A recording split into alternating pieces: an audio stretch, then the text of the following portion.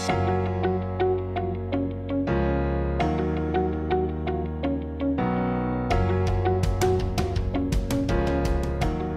আমি আপনাদের সঙ্গে আলোচনা করব ডায়াবেটিক রোগীদের জল খাওয়ার সঙ্গে সুগারের কোনো সম্পর্ক আছে কিনা।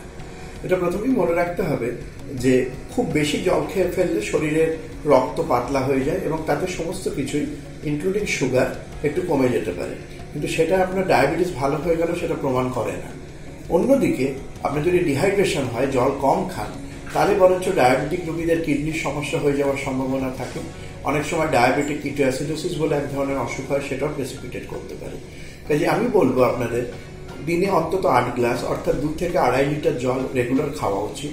সেটা কিন্তু সুগার কমানোর জন্য নয়, কিন্তু যাতে আপনার সমস্ত শরীরের অর্গানগুলো ভালোভাবে কাজ করে সুগার থাকা সত্ত্বেও সেই জন্য।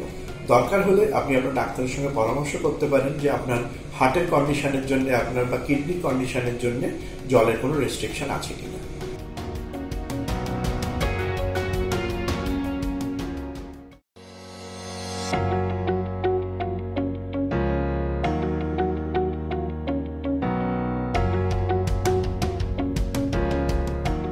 আজকে আমি আপনাদের বলবো ডায়াবেটিসে কার্ডিওভাস্কুলার ডিজিজ অর্থাৎ হার্ট সংক্রান্ত সমস্যা কিভাবে হতে পারে।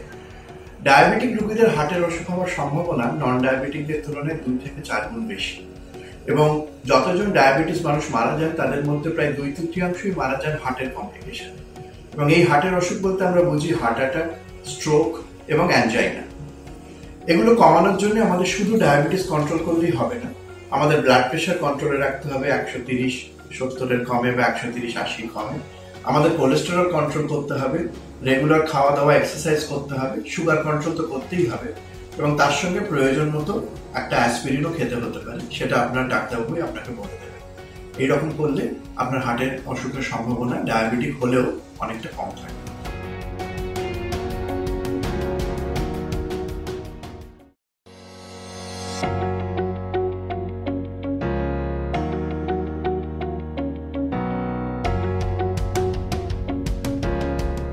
আজকে আমি আপনাদের সঙ্গে আলোচনা করব ডায়াবেটিক রোগীদের ম্যাক্রোভাস্কুলার কমপ্লিকেশন কি এবং এটা বলতে কি বোঝায় এবং এটা কি করে প্রিভেন্ট করা যায়।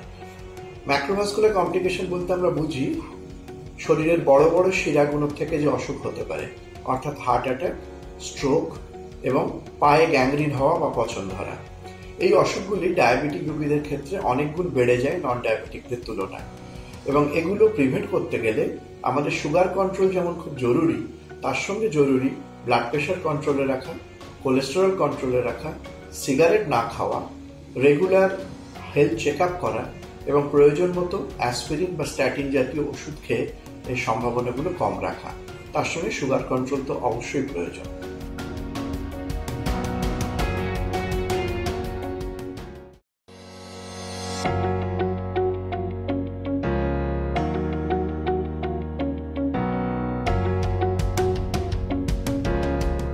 আজকে আমি আপনাদের সঙ্গে আলোচনা করব ডায়াবেটিস হলেও আপনি কি করে হেলদি লাইফস্টাইল মেনটেন করতে পারেন।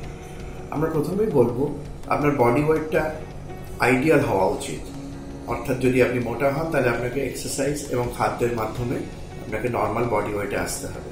স্মোকিং বা কোনো রকম টোবাকো ব্যবহার একেবারেই চলবে না। আপনাকে নিয়মিত ব্লাড প্রেশার এবং ব্লাড কোলেস্টেরল দেখাতে হবে, সুগার তো বটেই, এবং এই তিনটের কোনোটাই যদি রেঞ্জের বাইরে থাকে তাহলে আপনার ডাক্তারের সঙ্গে পরামর্শ করে আপনাকে রেগুলার এগুলোর ওষুধ খেতে হবে। এর সঙ্গে রয়েছে রেগুলার এক্সারসাইজ করা, ডায়েটিশিয়ানের সঙ্গে দরকার হলে পরামর্শ করে একটা হেলদি ডায়েট চার্ট বানিয়ে সেটাকে ফলো করা, রেগুলার নিজের পায়ের যত্ন নেওয়া, কারণ ডায়াবেটিকদের পায়ের ক্ষত অনেক বেশি হয়, এবং মাঝে মাঝে বছরে একবার করে চোখের ডাক্তারকে দেখানো, যাতে কোনো রেটিনার প্রবলেম হলে সেটা আর্লি স্টেজে ধরা পড়ে।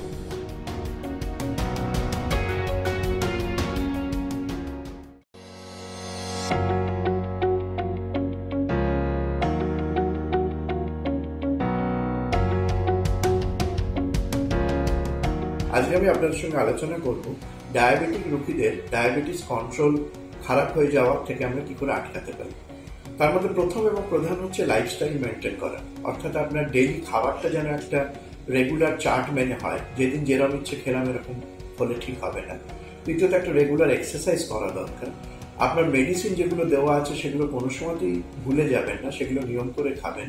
এবং অবশ্যই মাসে অন্তত একবার সুগার চেক করে দেখবেন যে আপনার ওষুধ, খাদ্য এবং এক্সারসাইজ পরিবর্তন করার প্রয়োজন আছে কিনা। এছাড়াও সুগারের সঙ্গে যে সমস্যাগুলো বেশি দেখা দেয়, অর্থাৎ স্মোকিং বা ব্লাড প্রেশার বা ব্লাড কোলেস্টেরল, সেগুলো নিয়মিত চেক করা দরকার। কোনো রকম ইনফেকশন হলে শরীরে সুগার বেড়ে যেতে পারে, তখন অবশ্যই আপনার ডায়াবেটোলজিস্টকে দেখিয়ে আপনার সুগারের ওষুধের পরিবর্তন প্রয়োজন হলে সেটা করে নেবেন।